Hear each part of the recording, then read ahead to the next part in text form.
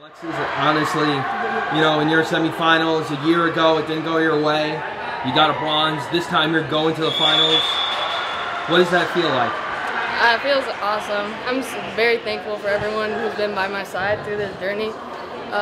Losing in the semis last year definitely sparked something in me.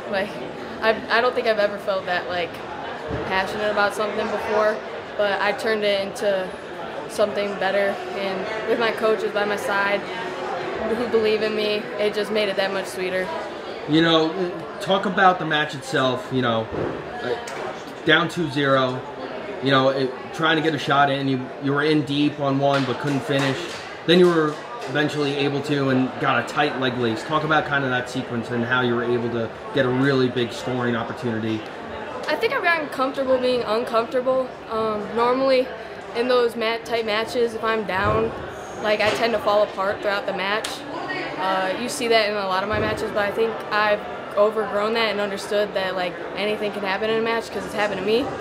So it's I'm going to chip away until I see that opportunity now. And it's not about panicking, it's about seeing your opportunities and just wearing your opponents down until something happens. And something will happen if you keep pushing them to react. So. Talk about, you're not just the only one in the finals. You got a guaranteed someone else in the finals with Freestyle Rodriguez, right? So talk about kind of her success and how both of you are doing really well here in this tournament.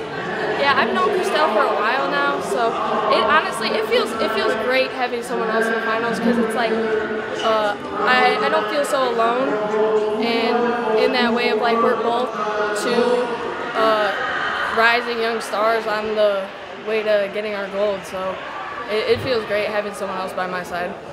Last year it didn't go your way, and tomorrow you're going to be wrestling in the finals. What do we expect from you?